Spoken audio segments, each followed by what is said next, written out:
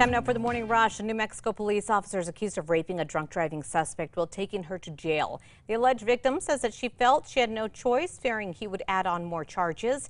The woman who reported the assault says that she was arrested for DWI on the Isleta Pueblo by 22-year-old Leon Martin. Martin said the woman initiated it and that he had a lapse in judgment.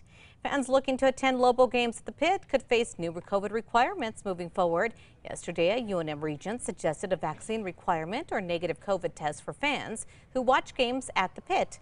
The UNM president says they've been trying to leave the policy up to individual venues. No decisions have been made just yet. Erica. Here's a look at the school day forecast. Temps are in the mid-30s this morning, so be sure to wear those warm layers. But we'll be nice and mild by the afternoon. Highs in the mid-60s with sunshine. A new COVID-19 variant is leading to the White House to take precautionary steps. U.S. officials are expected to require all of those entering the country, including returning Americans, to be tested the day before flights. The president could announce measures as early as tomorrow.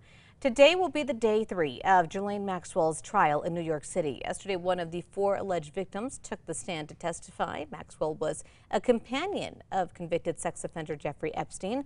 Prosecutors say the 59-year-old helped Epstein recruit, groom, and abuse young girls from 1995 to at least 2004. Erica. Here's a look at the New Mexico Threat Index. We are going to see cooler temperatures this morning, but other than that, a really quiet day and no issues. Students at a Michigan school are mourning the deaths of 3 students who were killed during a school shooting. Police say the suspect, another student, used a gun that his dad bought 4 days prior. More than 100 911 calls poured in, many from Oxford High students who barricaded themselves in classrooms. Former President Trump's White House Chief of Staff Mark Meadows is now agreeing to cooperate with the committee. After snubbing the panel for months, he's agreed to hand over some 6,000 emails and give a deposition about the January 6th insurrection. Erica. All right, let's get a check on the traffic this morning. It looks like the maps are clear, no accidents or slowdowns as of now. And here's a check on track. You're going south on I-25 near the Big I, looking really quiet. An iconic New Mexico pizzeria is branching off this morning, starting a whole new restaurant. After 43 years, the management team behind Dion's is launching Tula's Kitchen. They will serve classics like chicken sandwiches, salads, and grilled cheese. The restaurant is expected to open sometime next year. The 5 facts coming up in 90 seconds. Time now for the 5 facts. At number 5. A friendly, familiar face will greet some of Albuquerque's drivers this morning. This year's Tumbleweed snowman is 12 feet tall and 6 feet wide. The local flood control authorities say it was a little difficult finding enough tumbleweeds because of the drought, so he looks a little thinner this year.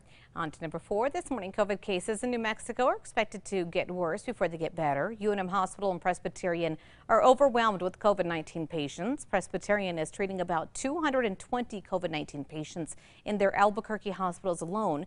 Most of them are unvaccinated. They expect the holidays to drive those numbers even higher.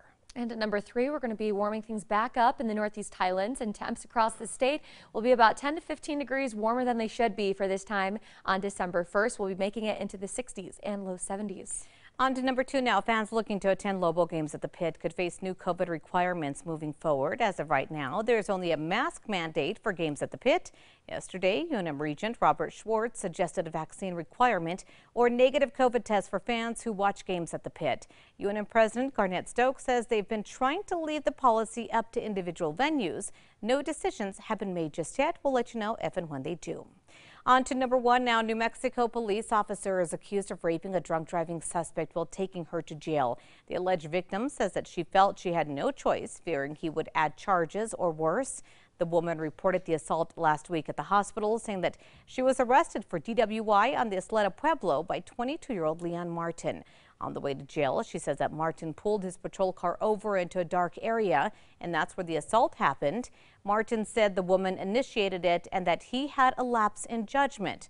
The governor of the Isleta Pueblo says Martin is no longer employed with the Isleta Police. If you want to see more details on this case, go to our website. That's always on KRQE.com.